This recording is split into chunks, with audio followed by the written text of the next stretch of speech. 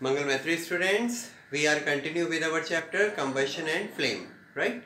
In this chapter, you will going to study about combustion, particular flame, right? I taught you yesterday, right? Now we have a new topic about that, the diagram properly. We are talking about diagram.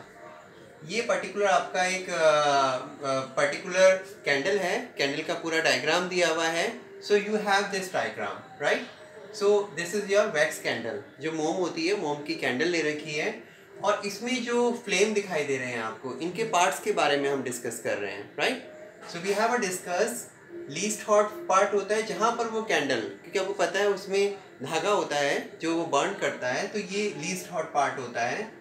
मॉडरेटिव hot उसका middle part होता है जिसमें से heat जो है develop होती है और धीरे धीरे बढ़ती चली जाती है.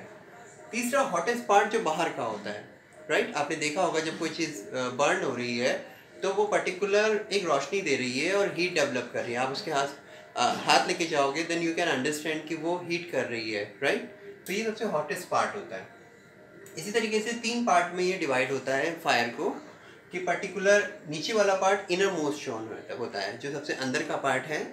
उसके बाद ये मिडिल जोन है, और सबसे लास्ट का है outer zone of complete combustion, right? आपको दिखाई दे रहा होगा ये डायग्राम आपको ड्रॉ करना है जो मैंने टॉपिक पढ़ाए थे, right? So see the diagram completely. You can see that this is the possibility we have, right? This is showing that, okay?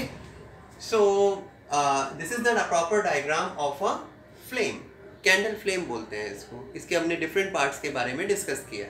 Now we have a flame. अब फ्लेम की particular definition क्या होती है? We are talking about flame. Flame is the visible and gaseous part of the fire. ये क्या है? एक visible part जो दिखाई दे रहा है कि बर्न हो रहा है, और गैसियस पार्ट ऑब्वियसली जब आप कोई चीज़ बर्न करते हो तो उसमें से गैस निकलती है, राइट? तो ये विजिबल दिखाई दे रहा है और gaseous part of the fire कहलाता है फ्लेम, जो कि हमारे चैप्टर में भी है. The flame is the light energy release due to the combustion of fuel. ये एक लाइट एनर्जी है. लाइट एनर्जी कन्वर्ट हो जाती है हीट एनर्जी में, और ये रिलीज करती है energy combustion of the fuel में, राइट? ये फ्यूल को कंबशन करने में हेल्प करती है, जो चीज़ हम बर्न कर रहे हैं. So we have this flame, right? तो इस पूरे स्ट्रक्चर में हम ये देख पाते हैं कि जो चीज़ हम बर्न करते हैं उसमें क्या गैस निकलती है, जो कि हम जनरली बोलते हैं कार्बन डाइऑक्साइड गैस. और हमारी बॉडी में से भी कार्बन डाइऑक्साइड गैस निकलती है, because we take oxygen and give out carbon dioxide, right? और वो कार्बन डाइऑक्साइड कौन एक्सेप्ट कर रहे हैं? Plants. Plants make their own food, right, with the help of carbon dioxide and sunlight. Water उनको properly root से मिल जाता है from the ground water, right? Structure of flame के बारे में बात करें तो outer most zone is the hottest among all Jones and it is blue in colour.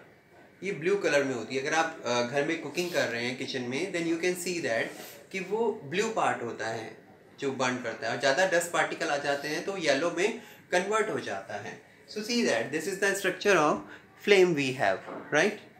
Okay. तो स्ट्रक्चर ऑफ फ्लेम में the outer most zone is the hottest among all zone and is the blue in colour, and this is due to the complete combustion. It is the non-luminous part of the flame.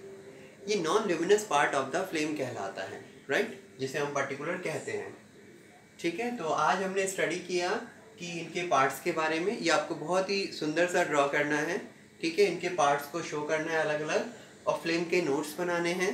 And as well as you will have to draw the structure of a flame also.